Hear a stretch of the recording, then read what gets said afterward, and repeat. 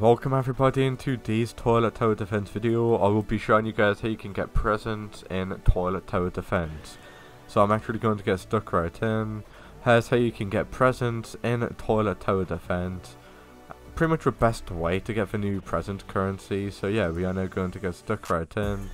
Obviously don't forget to like and subscribe to my channel, as I'm always doing giveaways on my channel where I'm giving away thousands of ROBUX. So if you guys are interested in getting yourself some free ROBUX, and obviously like and subscribe to my channel, make sure you do that right now. But anyway guys, I'm now going to get stuck right in by pretty much showing you guys how you can get the new present currency in toilet tower defense in the new update.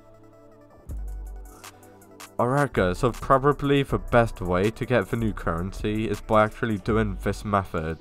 So complete missions, and you can also go ahead and get presents by obviously spending your ROBUX. So if you guys do have some ROBUX, right, what you can actually do is spend your ROBUX to get the present currency.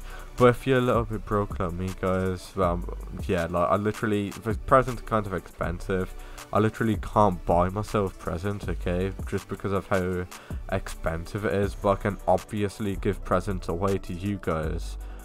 So yeah, if you guys are interested in getting yourself a new present currency, I can probably gift you guys some, all as long as you comment your username. But if you guys are wondering, like, how do you just get presents without spending ROBUX, unfortunately you're probably just gonna have to go ahead guys and play complete missions. That's literally the only way you can do it.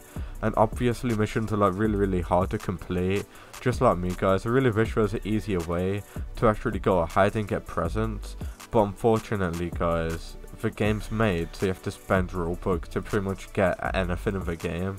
It is what it is guys. So yeah, the best option is probably by just spending your ROBUX to get presents. That is the best method obviously.